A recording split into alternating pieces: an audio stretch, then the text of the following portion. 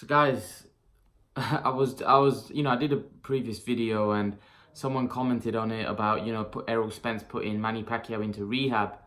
Listen, Errol Spence is a very tough fight for Manny Pacquiao.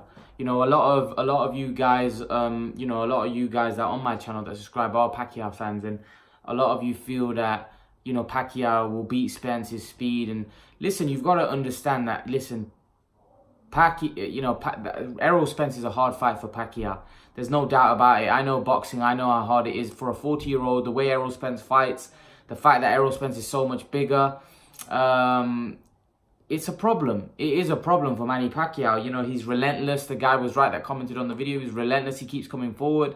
He's going to throw some really vicious body shots, and they'll definitely hurt Manny Pacquiao, and he'll tire down the stretch for sure. And we saw against Thurman, the second half of the fight, Pacquiao did really weaken, and you could clearly see that, Thurman was coming on strong.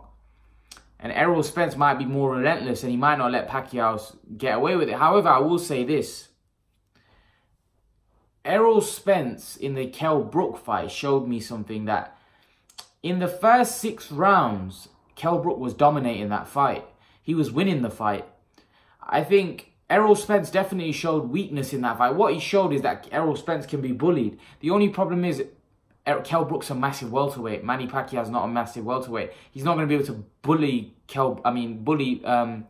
Errol Spence physically. Do you understand? He's not going to be able to bully him and push him back like Kell Brook was, because Kell Brook was a big welterweight. Manny Pacquiao's not a big welterweight.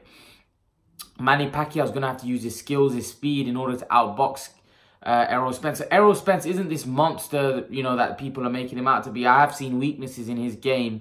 I have seen, Kell Brook push him on the back foot, for 6 rounds and outbox Errol Spence. However, Kell Brook went up to 160, fought Golovkin, and then he came down to 147. So that really drained him and killed him, and so he wasn't able to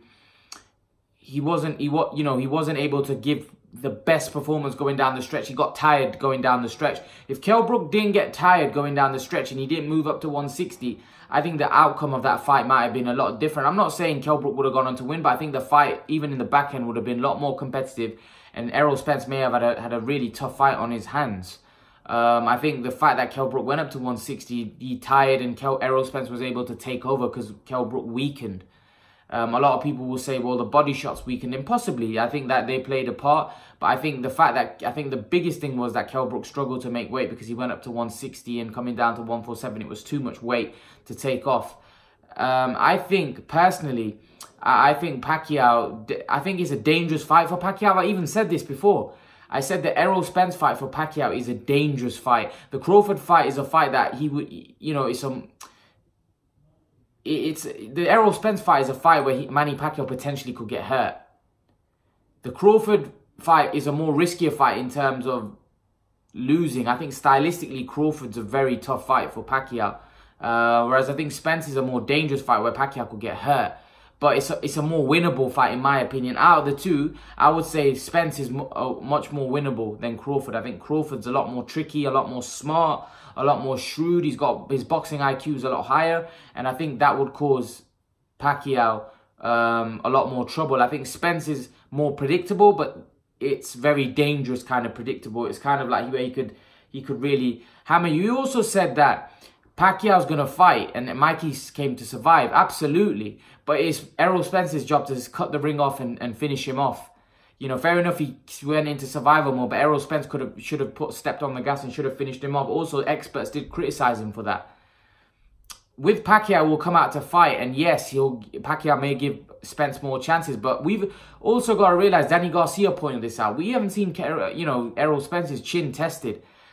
I think Pacquiao has the power to definitely hurt him. I think Pacquiao could hurt Errol Spence if Errol Spence has that come forward style with those fast combinations. What's to say Errol Spence can't be hurt? If Thurman can be hurt, Spence can be hurt. However, I do think Spence got a lot tougher than Thurman. I think Spence is a lot better than Thurman. So I do think it's a tough fight for Pacquiao, but I don't think it's one where you can say, oh, he's going to put him in rehab. Yes, it's a dangerous fight. Spence could hurt Pacquiao, but that could be in any fight. Manny Pacquiao could have been hurt in the Thurman fight. I do think it's not as easy fight for Spence as what people are making it out to be. But I do think it's a dangerous fight for Manny at his age.